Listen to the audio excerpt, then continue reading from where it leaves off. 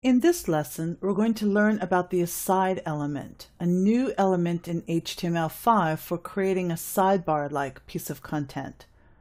So I'm in my favorite HTML editor. I happen to be using Dreamweaver, and I've opened the chapter 4 lessons, and I have two files open, index.html and noaside.html.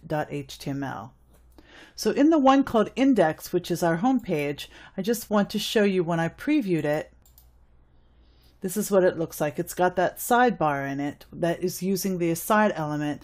We're going to go to the other file called noaside, and we're going to add that content in. So the first thing you want to do is open a text program like Word, or I'm on a Mac, I'm using TextEdit, and open from the chapter 4 lessons, open the file called aside. It's just simply a text file, and copy all of that text. So I'm selecting it and I'm using my keyboard shortcut. I'm on a Mac. Command C to copy on a Mac, Control C to copy on Windows. And then I'm going to go back to Dreamweaver, and I'm going to the file called noaside. And I'm looking over here in my line count, and I'm going to the line 26 in that file.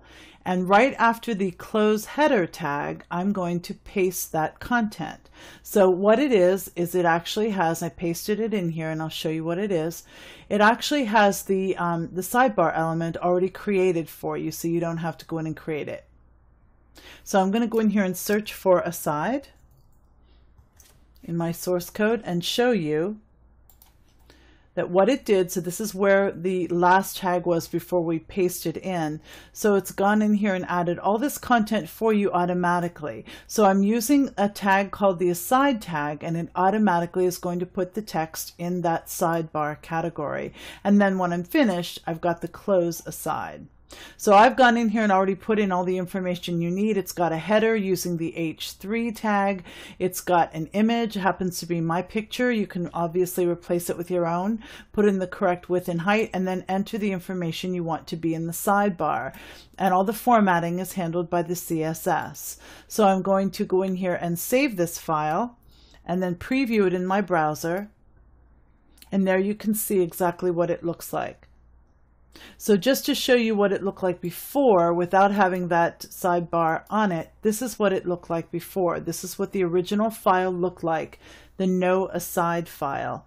And then after we add it, this is what it looks like. So it pushes it over to the left.